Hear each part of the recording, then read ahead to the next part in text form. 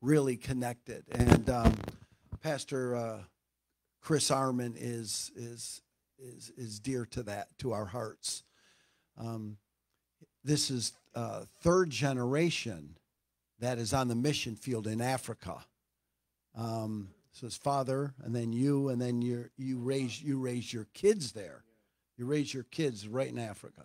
Wow, so amazing. So give him a hand as he comes to share the word of God to start. Amen.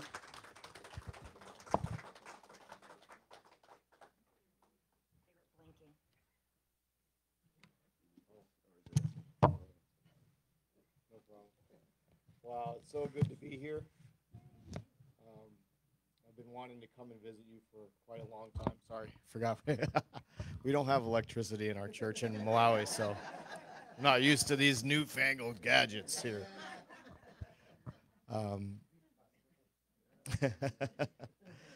But we've been, my wife and I, and we have 3 children, have been living in southern Africa for the past 15 years. 5 years in Zambia, and we went on the team without children. It was just the 2 of us, and we joined Pastor Ronaldo on that team in 2004. We left, and we were with him.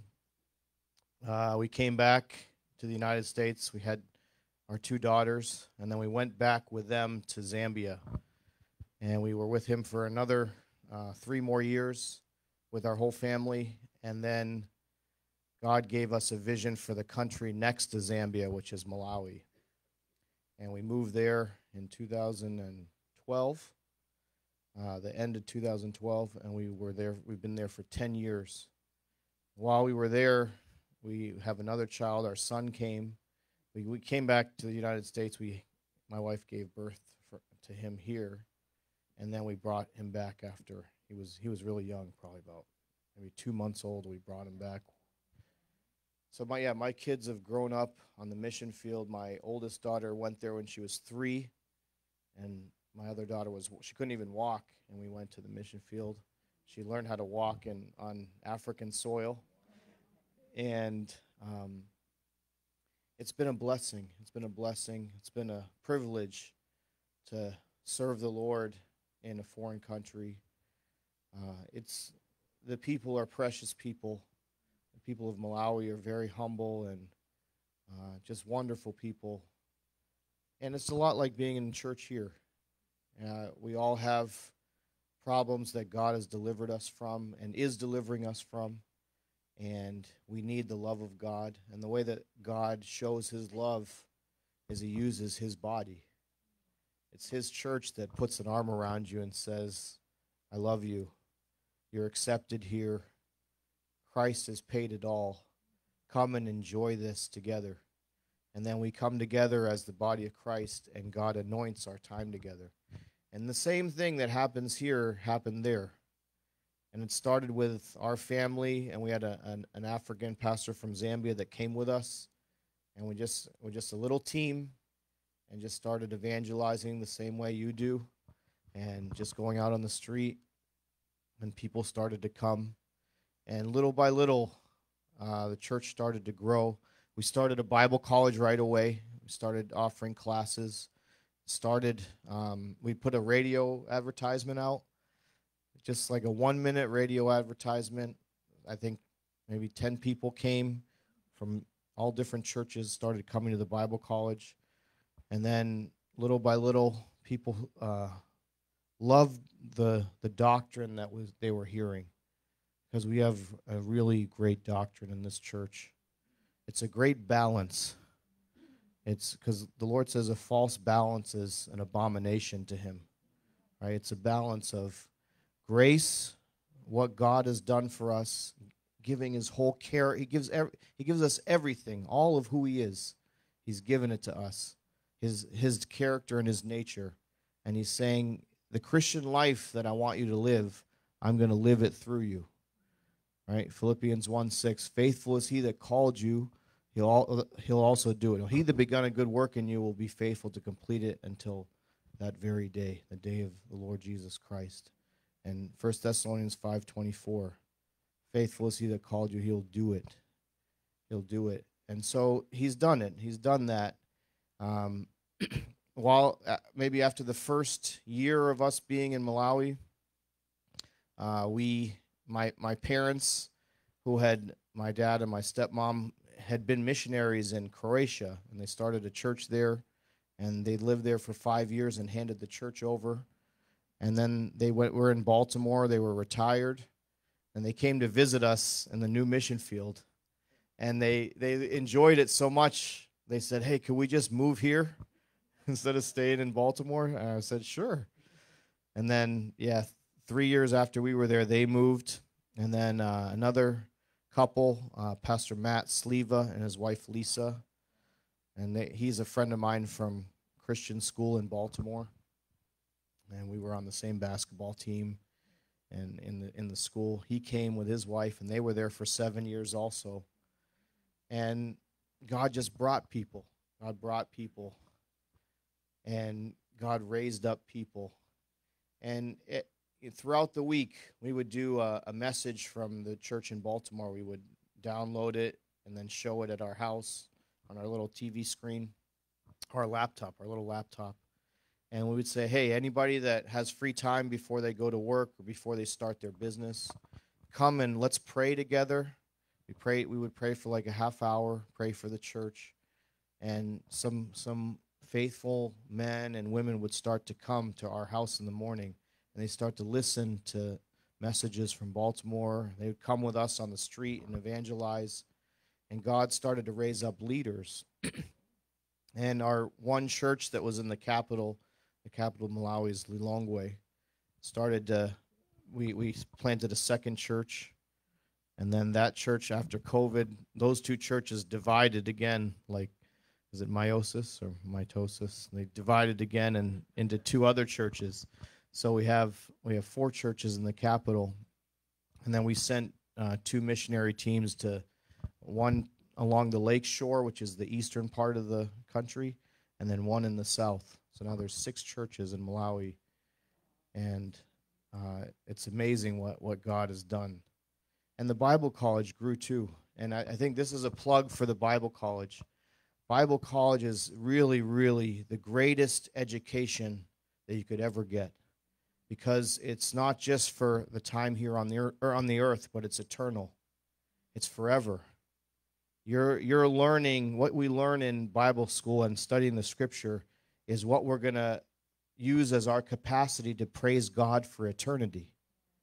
You're going to use the doctrine that you've learned from the Scripture, because heaven and earth will pass away, but His Word will never pass away. And our Bible college has started with 10 or 15 progressively. People told their friends and told people in their neighborhood. And before COVID, we were at 250 students. It was like bigger than the church. Church was, because it was people from all different churches. I think we had maybe 30 different churches represented, and all different denominations. And my father was instrumental in keeping the spirit of the Bible college a spirit of oneness, because there can be all kinds of discussions that can happen with different denominations. But we used to pray together as a Bible college, and he would lead it and said, no matter what denomination you're in, we're praying to God, our Father. And that brought us a great sense. There was no arguments. There was no divisive questions. It was wonderful. And we even now, since my mother and father have come back to the United States, that spirit of oneness has stayed there in our Bible college. And now it's dropped a little bit since COVID. Now we're about half of what we were. So we have about 120 students right now. But there's just joy and there's fellowship, and it's a great blessing. I just have a little thing to share with you, and so let's pray. Heavenly Father, thank you so much for this church. What a joy it is when the brethren dwell together in unity, and you really command a blessing. And you have, Lord, you've blessed us so much. And the blessing of fellowship is such a joy. And you have a word for us, Lord, and thank you that you're so faithful. And we just pray for your anointing, that you have something for the inner man in our hearts, And we pray that you would just speak to us and touch us, and that what we have, what we receive will be eternal in our lives. In Jesus' name, amen. If you can open your Bible to Matthew chapter 14. I had a side job that I did in here in Florida, in Miami, and I said, "Oh, I'm going to be here. I need to visit the church in Miami." It's like not even a question. So I emailed, and just said the dates and everything, and it was perfect. It all worked out. God bless the young people's ministry. And so, on this job, we're doing deliveries all the way from New York City all the way down the East Coast. And last night was amazing. We have, a group of maybe eight guys that are doing deliveries. And we were in one of the hotel rooms in Hollywood. And just almost for 3 hours, we had just this incredible conversation. Most of all the guys are Christian. There was one guy that wasn't a Christian, but he was hungry. He was asking questions, and he was just asking question after question. And it was amazing, the anointing that God put on that, just that little meeting of, there was 6 of us, 6 guys, one non-believer, the rest believers, but without like ganging up on this other guy, we just gently answered his questions like God would. How God is so gentle with us. And I was just thinking about that this morning, and this is the verse that came to my mind, and it's in Matthew chapter 14, verse 17. And this is the story of when there's 5,000 people that have come and maybe spent a day or two listening to Jesus teach, and they're being sent away, but Christ has compassion on the multitude and says, give them something to eat. And then the disciples come back and say, there's 5 loaves and 2 fish. And then verse 18, Jesus says, bring them to me. And I think this is like our lives. This is like Greater Grace as a ministry. We have many, many small churches, many that seems like something small. The verse that goes with it is in John chapter 6, verse 9. So keep that in your mind, and then, because these are the words that really stuck out to me. So if you turn to John chapter 6 and verse 9, the same story, there's 5 loaves and 2 fish. And then, but these words that come out. Okay, so, this is what the disciples say. There's a young boy who has 5 barley loaves and 2 small fish, but what are they among so many? And God is in the business of taking 5 loaves and 2 fish. And we say, like, God, what are these among so many people? We could say, who are we as a church among the millions that are in Miami? But Jesus says, bring them to me. And he looks up to heaven, and he blesses the food, and it feeds all the people. And he looks at our church in Malawi, too. Malawi is a small country. I mean, it's not small. It's like the size of California. Has 20 million people. And our little church could say, but what are we among so many people? And Christ says, come to me. And he blesses our lives, your life, my life. And he breaks our lives too sometimes. Have you ever felt broken? Like you're going through a process in your life and you're saying, why is this happening? And God says, I got to break the 5 loaves and the 2 fish so that it can feed all these people. And when our lives are broken, people really see the grace of God pour out of it, and they're touched. And they can see how sometimes we suffer, and we suffer in joy sometimes. We suffer well, right? I've heard Pastor Schauer say that, suffer well. And people see that, and it touches them. And we had some adversity in our job we had a guy that was driving this tractor trailer full of big bags that we were supposed to deliver. And he didn't show up the day that he was supposed to. So we had a day that we didn't do anything. We're waiting for him. And we tried calling him over and over again. He just had a story, like he was stringing out a lie of why he wasn't there.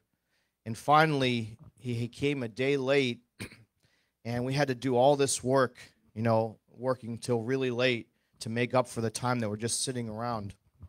And we were angry at the guy, very angry. And, at the end of everything, we bought food for all of us after we had done extra work. We were finished around 9 o'clock, I think 2 nights ago. And I said to the guys, let's just give him grace. Let's give this truck driver grace. And we gave him some of our food. And he knew we were mad at him. But we just said, let's give him something this is grace. This is giving someone something that they don't deserve.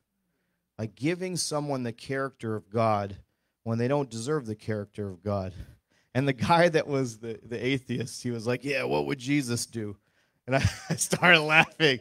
I said, hey, see, you're getting it, right? That's right. That's right. This is a way to show this guy that this is different from what the world does.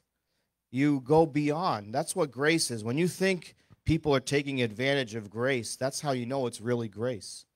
God doesn't mind getting taken advantage of. That's his character. That's his love. And he does it with us. He takes us who are small. What are these among so many? And he says, I'm going to take them and I'll break them and I'll give them, and they'll feed these multitudes. And I really believe that's what God's doing in this time. And I've seen it, and I think we've seen it. One of the guys that's with us was in the church a long time ago, but he joined the military, and he's been out west. And he came for one day of the convention, and he told me, he said, man, it was Pastor Moses' son. He said, man, I miss this. I miss this fellowship. I miss this life. I need it. I've been to other churches, but I haven't seen the fellowship that we have here. And it's a privilege, it's a blessing to have that. And I think God does it with so many things. He does it with our money. When we give in the offering, it might seem small. You give your tithe, and God takes it. You can say as you're giving it, what is this among so many things? But God takes it and he divides, he multiplies it. How does he do it? I don't know. It's a miracle, right? He takes it, he multiplies it. And how do we come from a little church in New England and now in 800 churches now in close to 80 countries? It's a miracle. And our vision as a family, we moved back to Baltimore with our family, and our oldest daughter she's a senior in high school now, which is how did that happen? It's like light speed, And she's a senior, and our other daughter is a sophomore, and I feel like I'm still a senior in high school. I don't know. And I have a child that's like that, and then I have a little guy who's 7 years old. He's going to be in second grade, and so we're believing God that we'll be back for maybe a year. And then we'd like to go to Namibia, where there's been a lot of teams that have gone out. And that's our vision, to go there and help be part of that team and start another church in that country, which is on the other side of the Southern African coast. And so pray for us. We'll pray for you. And maybe God's going to have to give you a bigger building because you're already filling this one out. That's a good problem to have, isn't it? And he'll just keep doing the same thing. He just says, bring them to me, right? Bring those 5 loaves and those 2 fish to me. And that's all that matters. If we're in the hands of God, sometimes it's painful. Sometimes he has to break us. But he'll use us to feed the multitudes. And if it's on your job, on my job that I just did, I was just so thankful that, sometimes you don't know what you're going to say, and you just say, God, put the words in my mouth that these people need, that this person needs. And he did the same thing for my other coworker that's a believer. He said some amazing things that helped, maybe just one person.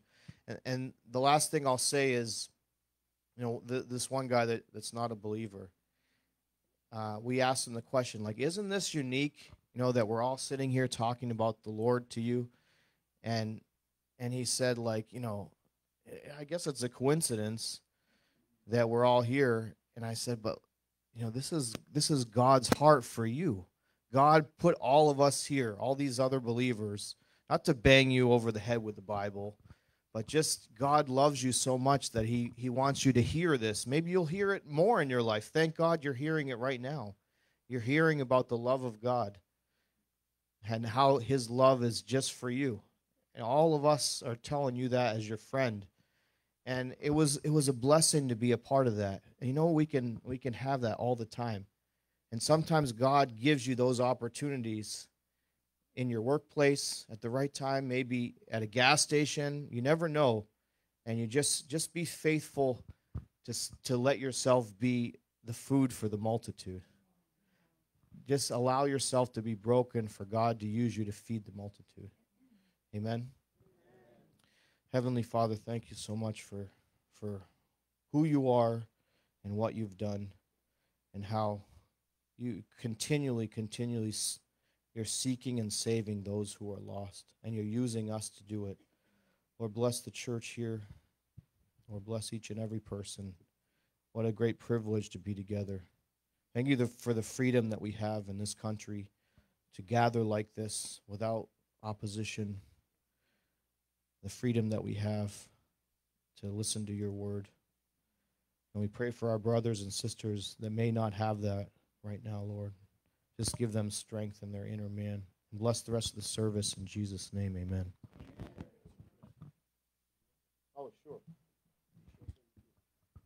Okay, so that's my wife on the right-hand side, and my oldest daughter with the glasses, Kalia. My wife's name's Julie. And my daughter Kalia with the glasses, and my daughter Poema, she's the one in the middle, and Noah's the little guy.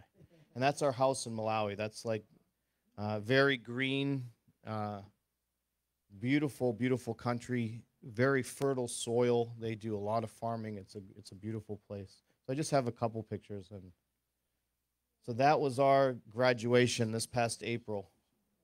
Yeah, Pastor Shabeli's there on the left. My father's there on the right. My father and stepmother came to the graduation after being out of Malawi for the past 4 years, and it was like the Pope came to. The church was so happy to see them, and they really did. They did so much in the church, just loving people. They used to have people over there. They couldn't walk to everybody's house. And but they would just have people come over their house and cook for them and stuff. So we had 92 graduates that were there. This is evangelism on the street. That yellow piece of paper is our track. And this is one of the guys in our church. His name's Penjani. And you can see that plastic tray, that blue plastic tray, they're selling termites. They take these huge termites that come out of the ground, and then they fry them, and then they'll sell them like peanuts. They taste okay. But so that was like evangelism on the street. This is the church. You'll see another picture of the pastor in the church, but he's a Mason, and he helped build this church. And he got some of his friends to all come together, and we bought the supplies, and he designed it and built it. And you can imagine how crazy it was to watch them put those steel girders up without a crane. They used like a pulley, and they built. It was totally not covered by OSHA, but OSHA's not in Malawi, but they did it. This was a leadership meeting that we had after the conference with Pastor Shabeli. So that was like we'd get all the leaders there. And these are like a lot of the leaders from all over Southern Africa that are there. They came to the conference. And that's the pastor that's pastoring that church that you saw. His name is Pastor Marlon, like Marlon Brando. And that's his wife, Emmy. And he's very gifted. He's a carpenter and a mason, but he's also a wonderful pastor, and he really reaches out and loves people. So he's the one that kind of took it over. He wanted Emmy. That's good. That's good. So these are the same. So we had like a line of graduates that went out and around the street. And like over here is also our property where we want to build a Christian school along there. So we have two little plots with a street in between it. And hopefully we'll start with grade 1 to 3. And we're going to put shops on the outside here so that people can rent the shops and sell stuff, and that money will help the church so it can try to be self-sufficient. I think that's it, right?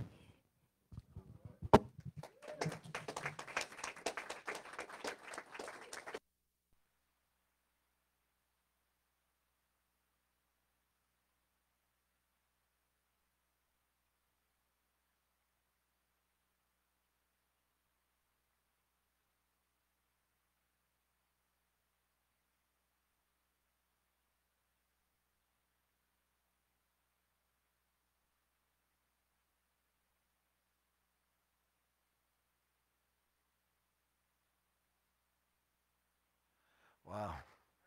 Praise God. Wow.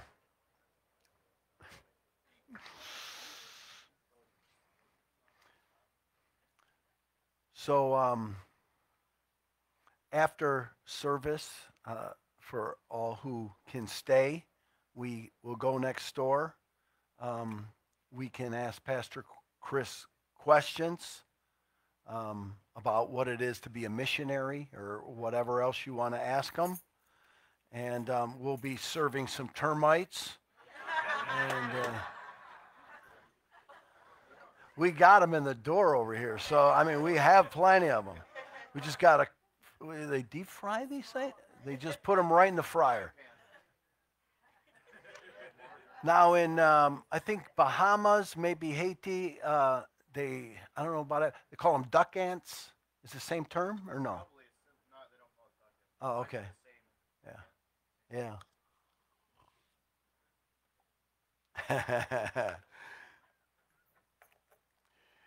You're saying no, but we go to Haiti. I've seen worse than that being eaten. Wow. That's funny.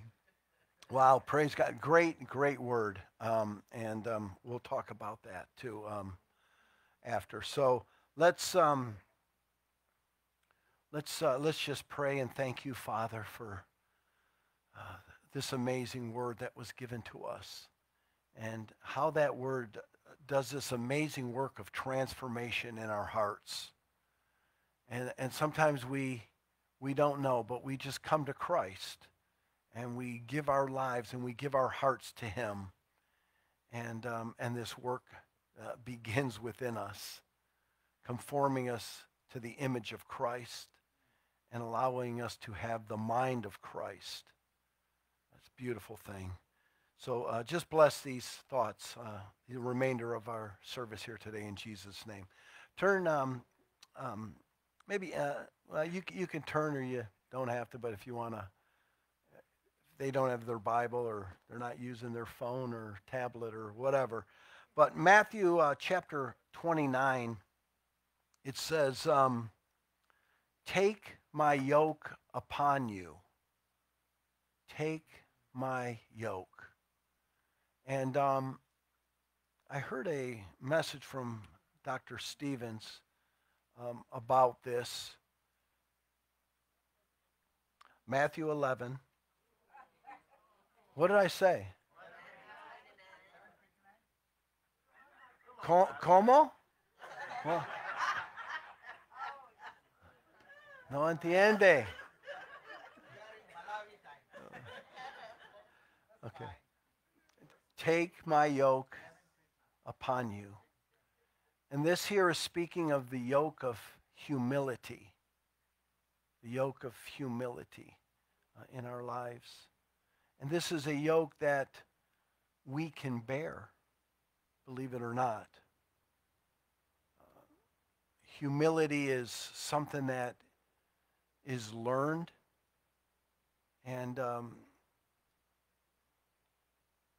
I think people struggle with this within the church. Humility is not thinking of yourself too high, and it's not thinking of yourself too low. It's not even thinking really of yourself. But Christ bore this humility. And in John chapter 5, verse 19, he says, the Son can do nothing of himself. And that's pretty amazing to think about that. The Son can do nothing of himself. He lived in perfect submission to the Father.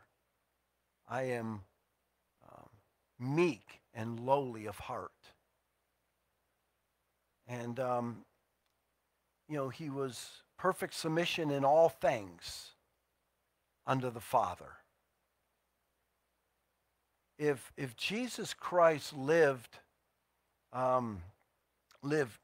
independently of the Father, if he chose to live independently from the Father, but in his walk was completely perfect in all things, which means he lived maybe like a Christian life that we would like to make an example of, but he lived independently from the Father, that entire work would be imperfection, because he did it on his own.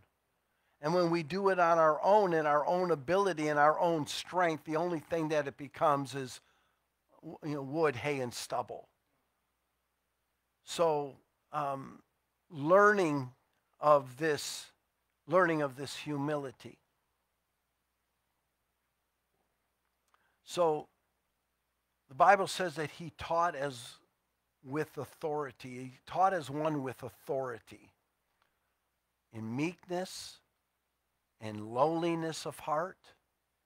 And even when he rode into Jerusalem on a donkey, it says he was lowly in heart.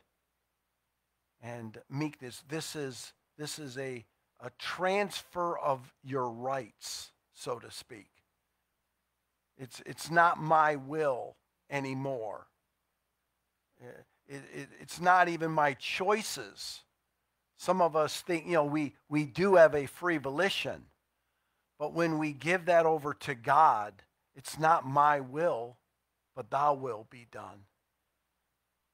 And sometimes we struggle with that, because we lived our whole life the way I wanted to live it. I made my own choices. I did my own thing.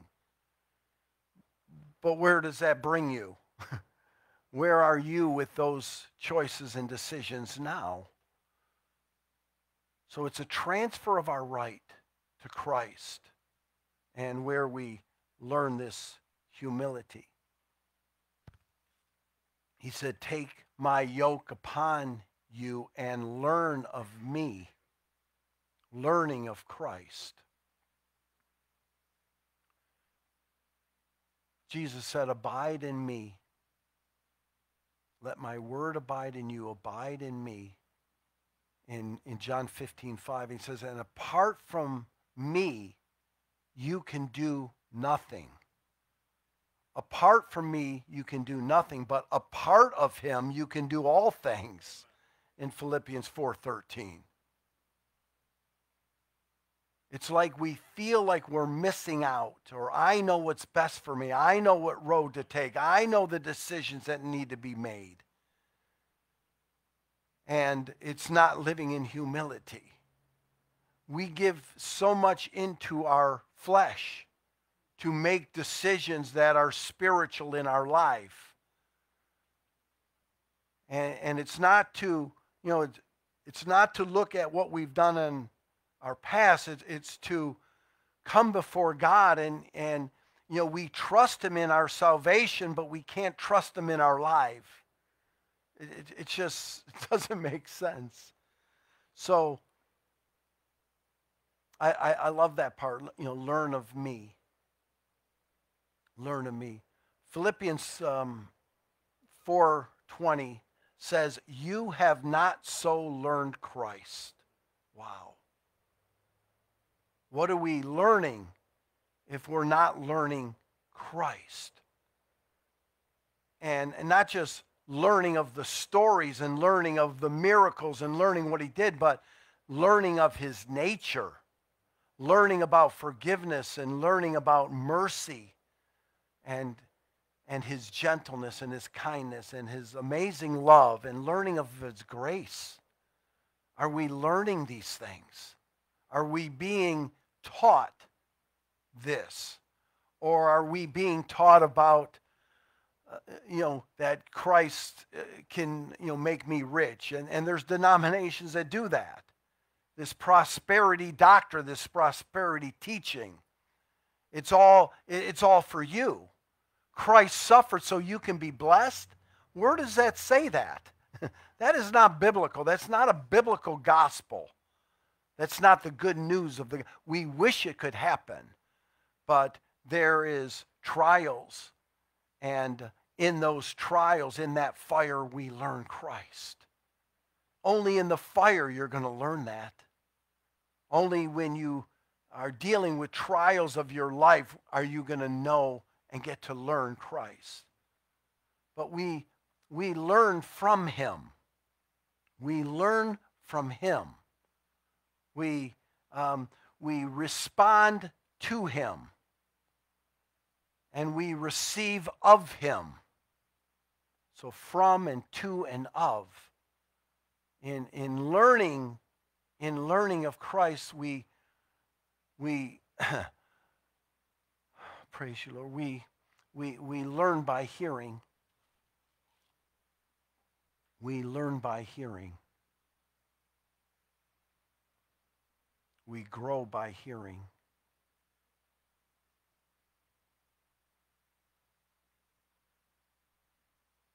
To have our minds settled that we can hear that still small voice. Settled from all the loudness that is in the world and all the activity that's going on and the still small voice. Learning from his word. Being taught by the Holy Spirit.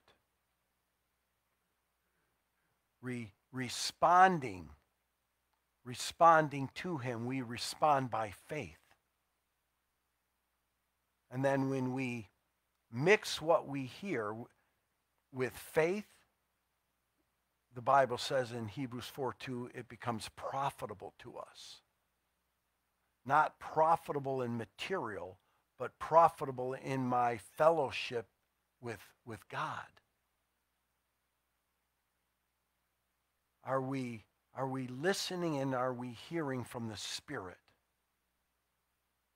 Or do we only do that on Sunday? I think he has a lot to say to us if we only can hear and listen. And it's like our ears are clogged from hearing and then truly believing. Do we believe the words of Christ? Or are we believing the way we once were taught long time ago? Is there anything new that we can learn? Is God speaking to you often, to your heart? And by the way, we're not talking about an audible voice. We're talking about through the Word. How can we hear if we're not in the book? What are we listening to if we are not in his Word?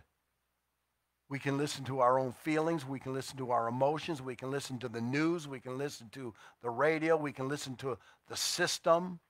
We can listen to the politician. We can listen to everything else, but we're not in the Word of God. You have not so learned Christ. And then there's receiving, and receiving is by grace. And it's only grace. We receive from God, not because we deserve it, because it's his favor to share with us the love of his Son.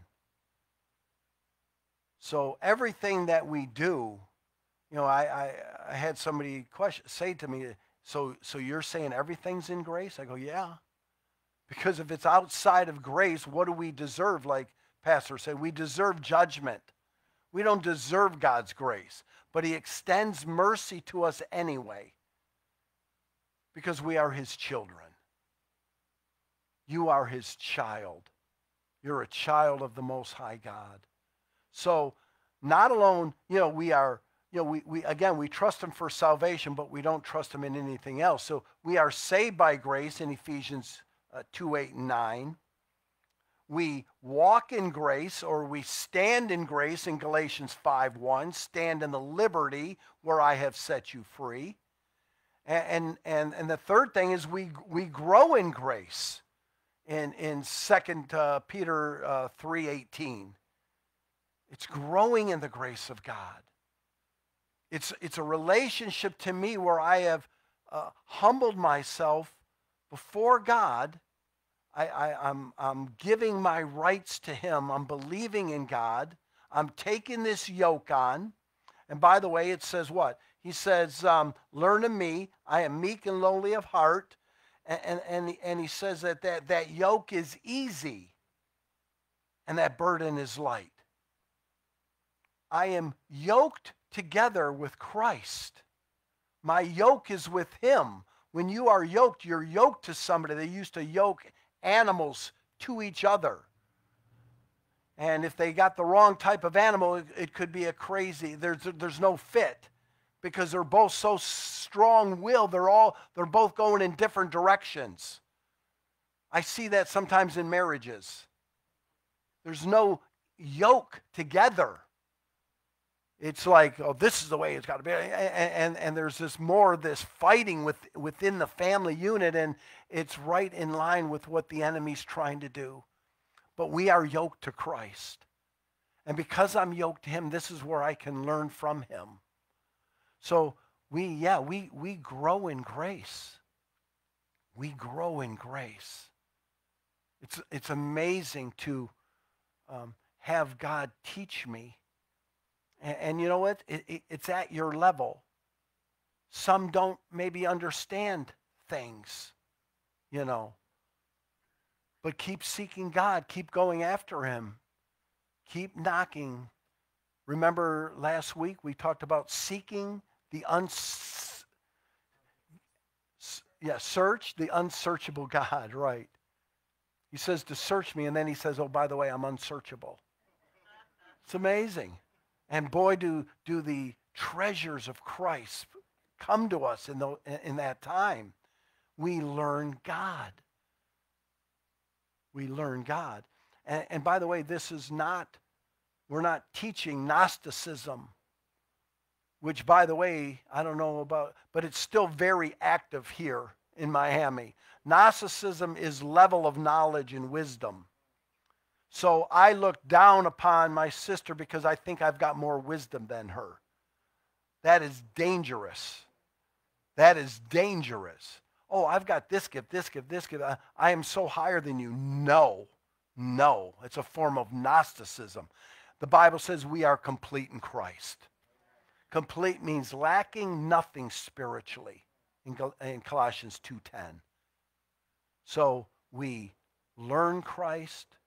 We stand in Christ, we walk in grace, we stand in grace, and we grow in grace. If we're not growing, you can be very stagnant in your life. Your Christianity become very boring because I'm not growing. I'm not hearing and learning Christ. I'm not learning Christ. So can we be taught spiritual things? Can you learn spiritual things from the Bible?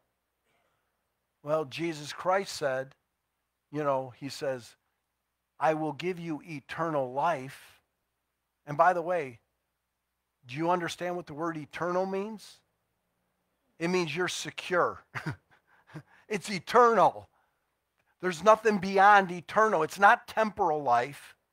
You don't have life one day and lose it the next. It's impossible. you're putting your work in yourself, not putting your work in what Christ has done.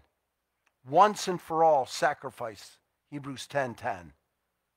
But it's eternal. It's an eternal thing.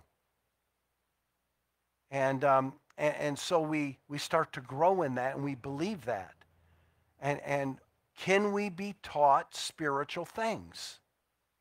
Can we continue to grow spiritually? Or was this just a one-time experience and now you live your life on your own?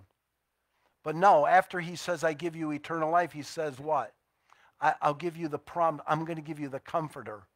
I'm going to give you one just like me. And he will walk with you. He will walk alongside of you. The Paraclete, the comforter of God. And he says, I will teach you things to come. I will teach you all things to come. And that's wonderful for us, because it's like we talked in our Wednesday class, is the Holy Spirit is this down payment, and it's the assurance of your salvation, and you have been sealed with the Holy Spirit of promise in Ephesians 1:13, Ephesians 4:30. So these are promises from the Word of God that allow us to grow in grace. And you know what? These promises don't bring arrogance, don't make us proud, but we learn to take on the yoke of humility. To learn humility.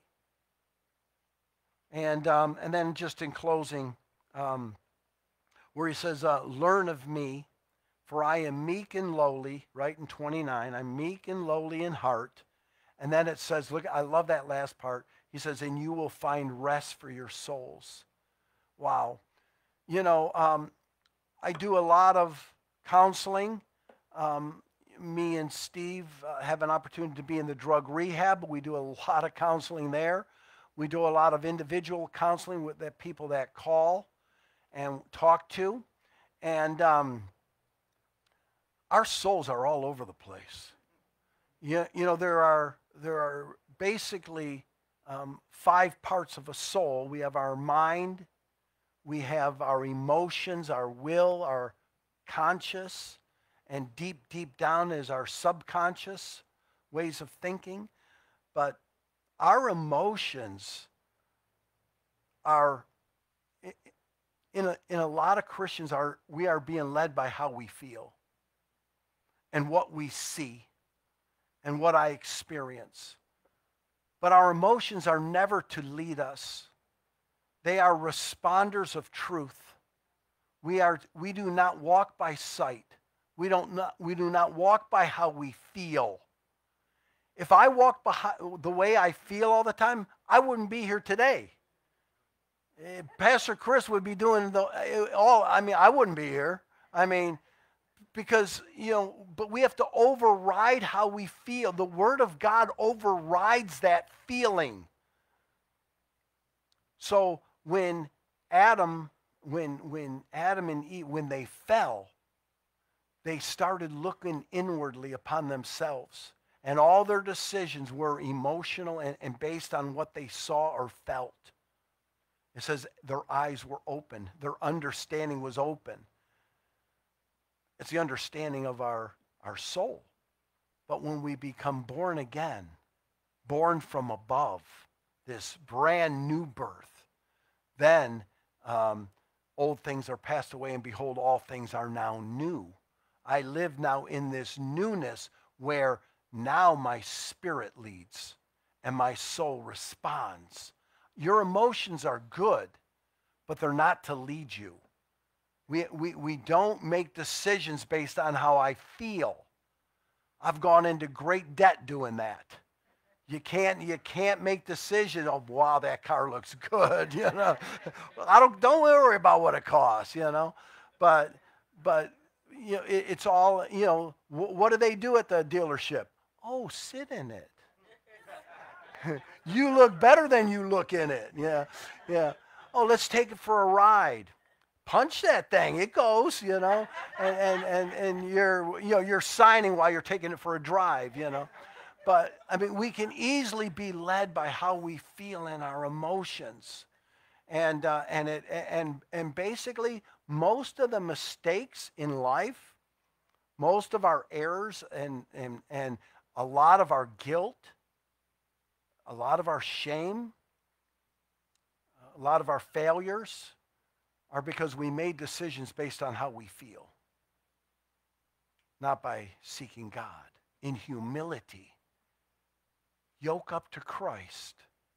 Yoke up to Christ. Transfer your life. Give it to him. That's what you did when you were saved. Somewhere around the road, you took it back. You know? So humility is an amazing topic. And we want the church to pray in humility, to seek God in humility, to outreach the city, being humble and grateful and thankful for God for, having doors open to us. And it's just a beautiful thing. So, amen. That's it. That's good today. So, Heavenly Father, I think you got it. Heavenly Father, we just thank you, Lord. We thank you for the Word of God. And that word quickens us. That word quicken means made alive. It says at one time we walked according to the course of this world with only a plan for me. And sometimes Christianity in some areas can be all self-centered. There's no cross. There's no, I am crucified with Christ, I no longer live. None of that. It's all absent. It's what I can get out of Christianity, what I can get for myself. And maybe there's somebody here that has never accepted Christ. They've never made a commitment. He's already made a commitment to you. He died on the cross for your sins. And salvation is not about joining a church or being a member of a church, or at least this one.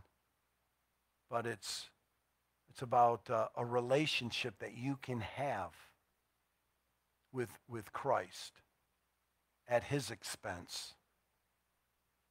He shed his blood for you because he loved you. So with nobody looking around,